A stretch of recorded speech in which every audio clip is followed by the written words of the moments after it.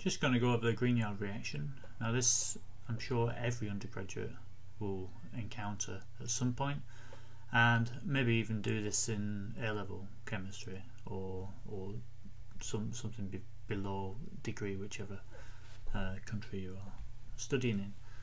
So basically, the Grignard reagent is an alkyl magnesium halide, or an aryl magnesium halide species, such as this. Now, I won't go into the mechanism of how it's formed. It's formed by usually a single electron transfer route, but that's not what I want to discuss right now. I want to discuss the many reactions you can do with it. So basically, to make the reagent, practically, you'll take some magnesium, some solid magnesium, and stir it in some ether or either diethyl ether, THF, or something like that. You can even buy the reagents commercially. So you chip away basically at magnesium, exposing the surface, because magnesium oxide tends to coat the surface of magnesium, and so it makes it unreactive at first. So if you've got your solution of your alkyl halide with magnesium in, I'll put diethyl ether here because that's usually used. So you do it at a low temperature, or you try and, or should I say, you try and control the temperature, because it can get really exothermic, and this can be misleading at first because, like I say, it's got a magnesium oxide layer which you're trying to get rid of, so you can form this reactive intermediate. So once the magnesium oxide layer does go off magnesium, this will go really fast, and that's where the exotherms usually kick in. So you need to watch out for that if you ever do that in the lab. So we have our active Grignard reagent here, and basically I'll use a ketone as an example. R2. I'll call this R3 actually. This will be the one that we're adding. So it actually adds via a 6-membered ring transition state, unless these groups, or even this group, are really bulky and create a lot of steric hindrance. So let's have a go at drawing this 6-membered ring now. So there's our carbonyl, and that's going to coordinate to magnesium. Put X on there. I'll just talk about X in a second as well. And that's going to have your R3. Actually, I'm just going to add another carbon in there just so we can get that transfer going across. R3, because that's going to be part of this as well. That's going to coordinate with, put that on there like that, and then move that across there, and R3 here. So you can see it's going to get quite crowded here, and I'm just going to add some dotted lines here. Should have done these dotted lines in red really. I'll go over that in red actually.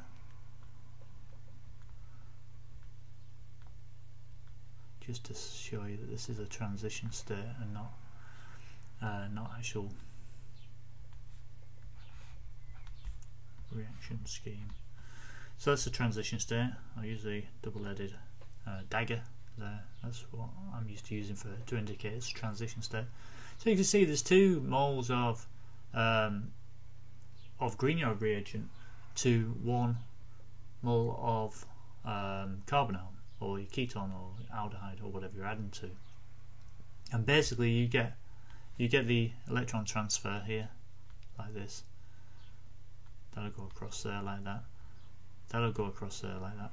And this one will transfer back onto this magnesium here to give you 1 mole of a Grignard reagent. And then this is going to be coordinated to magnesium. So the actual outcome of this, I'll just give us a bit more space, will be, sorry, that should be R2 there, shouldn't I have put R1 again? Actually, the outcome of this, I'm not drawing any stereochemistry, but this will be a chiral centre if R1 doesn't equal R2. Okay, and now you've got R3 on there plus R3. Okay. Okay, so this is the intermediate, and then when you quench the reagent in some protonated solvent or water, you'll get that cleaving off and replaced by a proton to give you what you expected.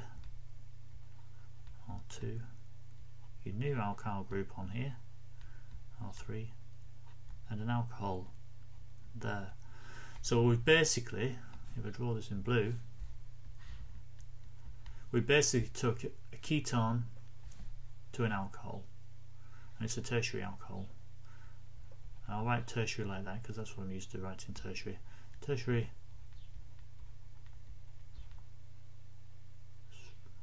I just need to learn to spell. So it's tertiary alcohol from a ketone, okay? But that's not all you can do with Grignard reagents.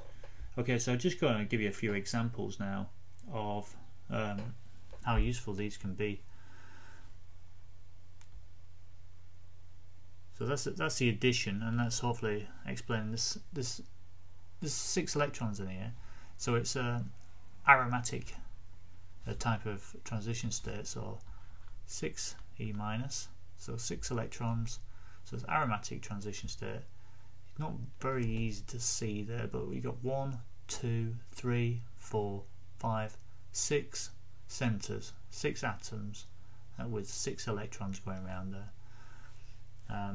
Like I say, it's not the best transition states I've ever drawn, but I hope you get the picture that it's a nice stable transition state when it's drawn like that. And it might actually, when you do any chiral additions, or if you're expecting some stereochemistry out of this, then you can certainly draw this either in a boat conformation or whatever's suitable, or a chair conformation, whichever is suitable for the correct stereochemistry. You can actually get a good picture of how that's going to add across there as well, to give you some stereospecific induction rather than stereoselective, I suppose. And there will be a tutorial on the difference between stereospecific and stereoselective and chemoselective and all that. So keep your eyes out for that, in case you don't know what I mean by that. Okay, so you've got your Grignard reagent.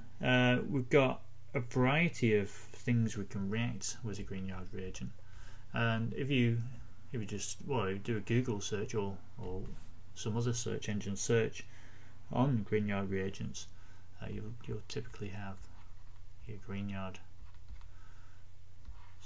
in the middle like that.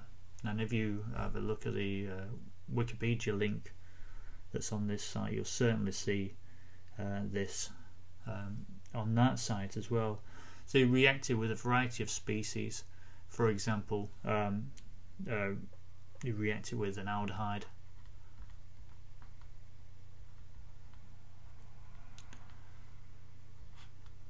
then you'll get the corresponding alcohol, R1 OH. I'll call that R2. Okay, R2. So that'll just come in there and attack. If you react that with an ester, now this is interesting actually, reacted with an ester, R1, R3, you've got to be careful with this one, because the first time it reacts you'll get R1, a keton, R2, which then further reacts with the Grignard reagent, even more reactive, you see, there's the carbonyl there, to give you a double addition. So be careful of things like that. You need to think about the reaction conditions, the side products that can be formed as well.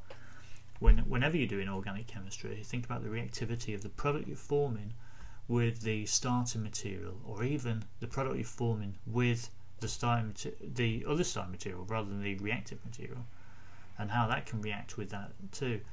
And if this wasn't very big, you can even probably think under these basic conditions, because if that pulled a proton off there eventually, you know, or it was left as the alkoxide, then that could probably come in there and attack that, and you get transesterification and things like that. So yeah, so that's how you should be thinking as an organic chemist, really. So what else have we got? We can react it. We can go on for a long time really doing this. React it with an amide. How's it going to react with an amide? Hopefully you'll get the picture in a minute. R3. So that's going to react with the amide, come in there and kick that out just like the ester. So that should actually have a dotted line to here. Okay, so that will go through that that transition state. That intermediate. It'll react with the amide, kick the amine out, give you R2, and that can further react there like that.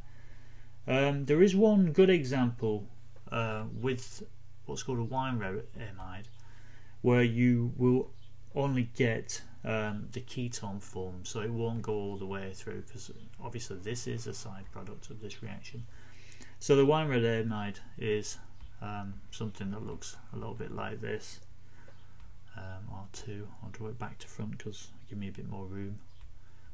And methyl, sorry, that should be a methyl, that's going to react otherwise. That's a methyl group.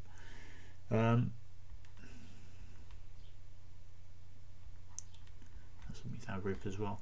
And what this does when it reacts, it goes through the transition state there. These oxygens coordinate magnesium and stop it reacting further. So only on the workup do you get the final product out of the reaction, which would be, sorry, I'm going to have to level, that's 3, aren't I? Okay, so this reacts here, and that will give R2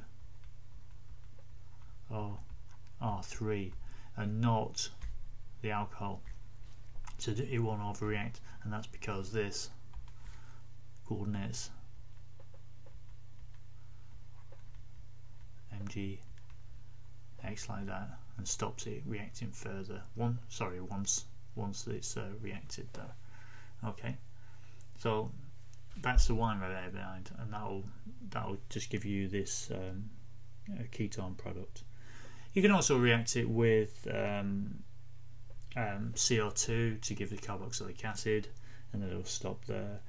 You can, if you go on further, I'm not going to go into this now, but if you have alpha beta unsaturated ketones, then you're going to get a mixture. You're going to get Michael addition here. I'll put a link up for Michael addition.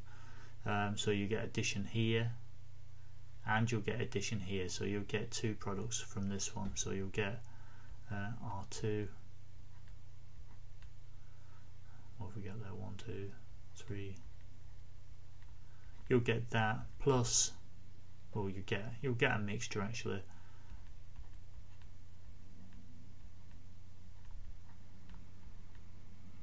Okay, and you'll get a mixture of both of them, so you'll get the alcohol adding, so that it will react with the carbonyl again.